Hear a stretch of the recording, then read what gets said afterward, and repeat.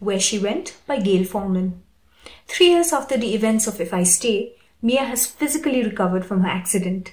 Living in New York, she's a rising star in the classical music scene.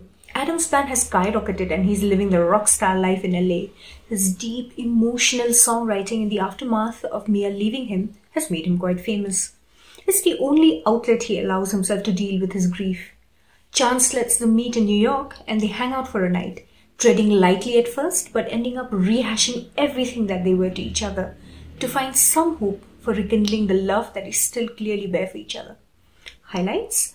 Not many romance novels are written from the boy's perspective, and that drew me in. Adam's forcefully buried man feelings and how he deals with grief and letting go of love in his lyrical monologues are a great passage to read. Rating 4 out of 5.